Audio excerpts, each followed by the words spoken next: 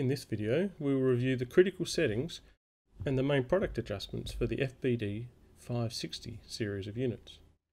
We will cover the tools required, review critical settings, including where and how they are displayed and adjusted, and then we'll review how to set the Brix for the final product. The tools and materials required to complete this task are shown and listed here.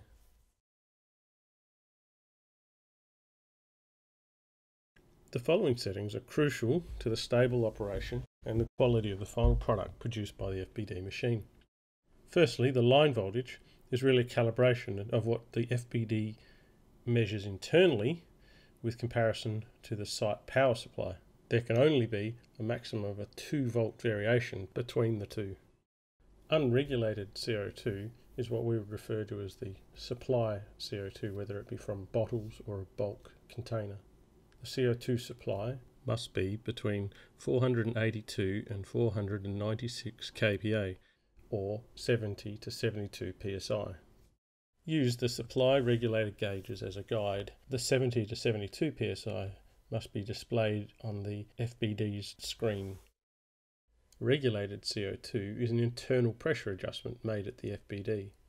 We need to set the pressure at 413 kPa or 60 psi. Again, the gauge on the regulator is for a guide only. It needs to be set against what the machine is seeing, and that is displayed on the LCD viewable at the keypad.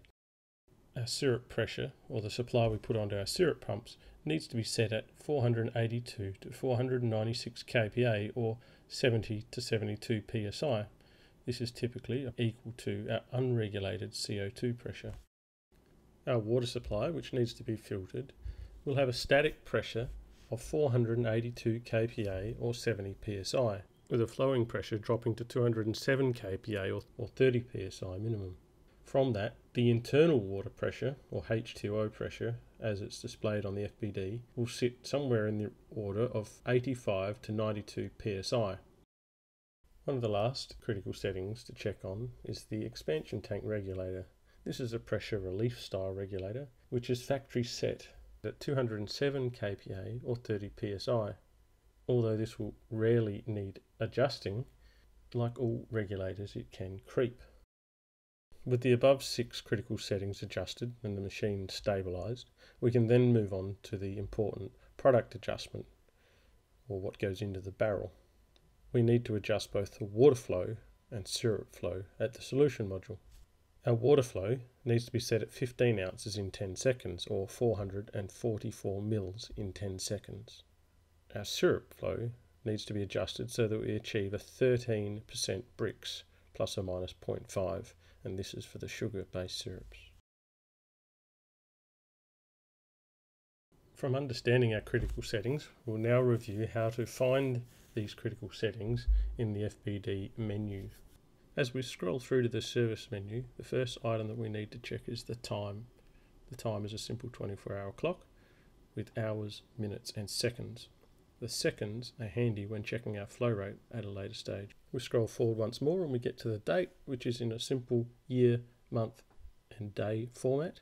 Date and time being set correctly will help us keep track of our fault history, and also all the sleep, wake and defrost times are set based upon this information. We scroll forward to daylight saving, which when it is on adds 1 hour to the system time. We scroll forward again through to the defrost times, forward again through to the wake sleep times, fault code history, and then to the service menu where we select the grey button. We scroll now through to readouts. Select, we want to go to common readouts. We've got a water pressure of 83 psi. We have unregulated pressure of 70, which is the supply CO2. We have a regulated pressure of 60 psi. A line supply of 241. So now we need to go back to readouts, and we'll go and check syrup pressure. Under side 1 readouts, we scroll past beta percentage, past tank pressure to syrup pressure, which here is 70. We have checked the syrup pressure under side 1, but this can also be checked under side 2 and side 3 on a 563 machine. To calibrate the FBD displayed voltage to match the actual supply voltage, we need to gain access to the electrical box. Please take care and follow safe electrical work practices. This is the FBD electrical box where the compressor contactor and lower power board are fitted. The right hand side of the contactor is the live side. Measure with a multimeter line 1 and line 2. Line 1 is the active and line 2 is the neutral. Compare the measured voltage with what is being displayed on the FBD screen. Then with a small screwdriver, adjust the blue pot on the lower power board. This pot will calibrate or adjust the voltage displayed by the FBD. Clockwise will make the voltage higher and anti-clockwise will make the voltage lower. So bringing it together, we measure the supply voltage at the contactor with our multimeter. We compare this to the line voltage displayed on the FBD screen. And using the pot on the lower power board, we adjust the FBD screen displayed voltage until it matches our measured supply voltage at the contactor. The adjustments to the pot should be carried out slowly with a small quarter turn. Any change will take a few moments to update on the display. After a few minutes of adjusting, the end result should be the measured supply voltage matching the FBD displayed voltage. Our unregulated CO2 pressure is adjusted at its point of supply, which is often nearby the bulk tank or bottles. The regulated gauge can only be used as a guide. The pressure must be set against the FBD unit's display. Our unregulated CO2 pressure needs to be set in the range of 482 to 496 kPa or 70 to 72 psi. The regulated CO2 pressure is adjusted at the FBD. The regulator is mounted on the header assembly and you can only access this by removing the stainless steel panel below the keypad. The regulator on the header assembly is identifiable by the gauge mounted above it and the adjustment knob mounted on the front of it. To adjust the pressure, you first need to pull the knob or the lock ring, depending on the version, and then you need to turn the knob clockwise for more pressure and anti-clockwise for less pressure. When you're finished with the adjustments, you press the knob or lock ring back in. Note that if you're trying to reduce the pressure, adjustments made to the regulator will not take effect until you have released the previous pressure setting. To do this, you'll need to press the fill button on the front keypad, releasing the CO2 into the barrel. But if the barrel is already pressurized, first you'll need to release the pressure from the barrel by pulling on the faceplate relief valve. Please use the gauge that's mounted above the regulator as a guide. The regulated CO2 pressure must be set against the LCD display at the keypad, and this needs to be set at 60 psi. Regulated CO2 pressure in the menu is found under the service menu, under readouts, and then under common readouts, and then scroll through to regulated CO2 pressure. Our filtered water supply needs to have a static pressure of 482 kPa or 70 psi and have a minimum flowing pressure of 210 kPa or 30 psi.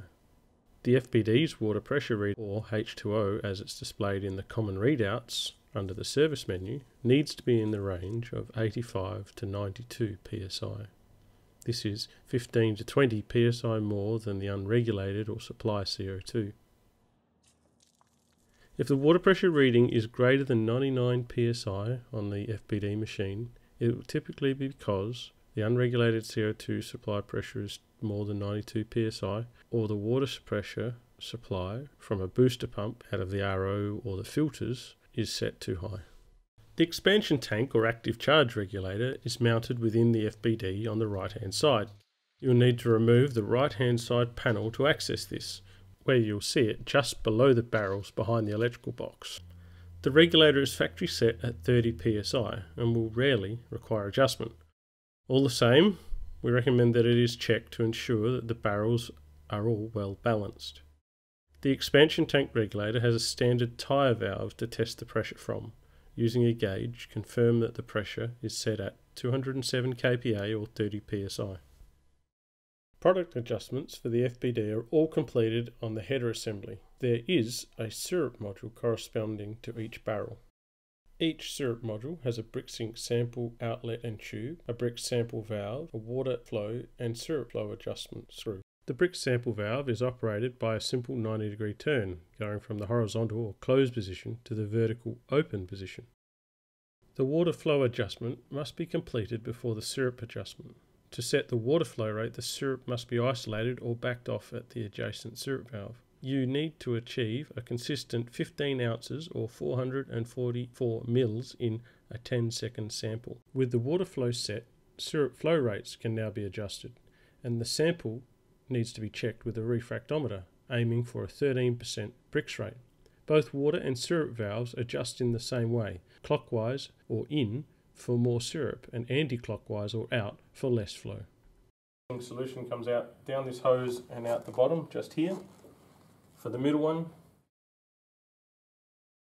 and for the far right hand side, barrel 3, it's out the bottom as well. So with our critical settings correct, we now need to adjust our water flow. So we go through and there's a timer. We wind out our syrup.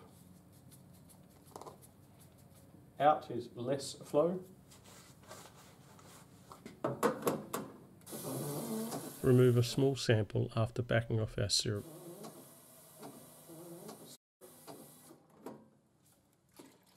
So using the FBD time clock, we will now sample the water. We require 444 ml or 15 ounces in 10 seconds. Turning the Brix sample valve on should be a decisive action. The valve needs to be fully open, otherwise you'll get an inconsistent flow rate or weak syrup samples. On one side of this measuring cylinder it shows 15 ounces, on the other side it shows 444 ml.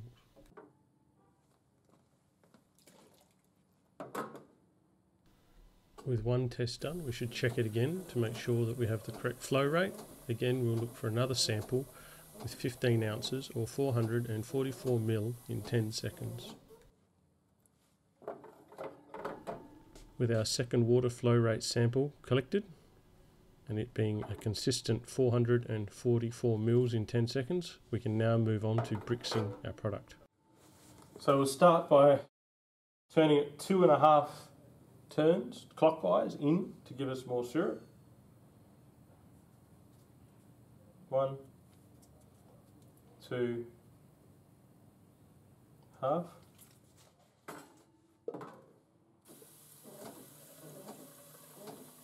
To achieve consistent Brix samples, we need to collect at least 250 to 300 ml of product, and then use our calibrated refractometer to check this sample.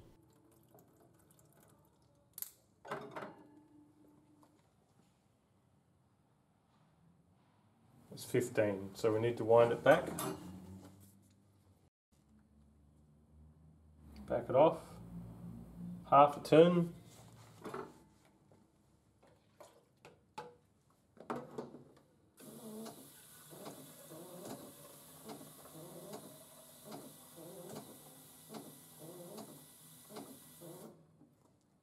So with our second sample taken, we'll now check with our refractometer.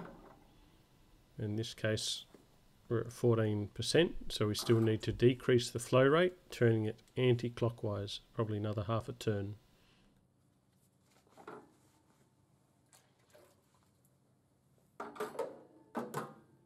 Take a third sample of at least 250 ml, and then check with our refractometer again.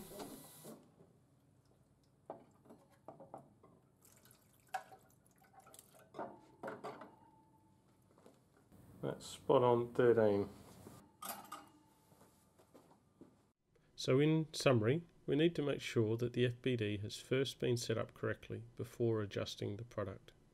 We need to check that the line voltage, the CO2 pressures, the syrup pressure, the water pressures and the expansion tank regulator have been checked first and are stable. Then we can adjust the product at the solution module, starting with setting the correct water flow rate and then adjusting the syrup flow to achieve the desired Brix ratio for the syrup we're using.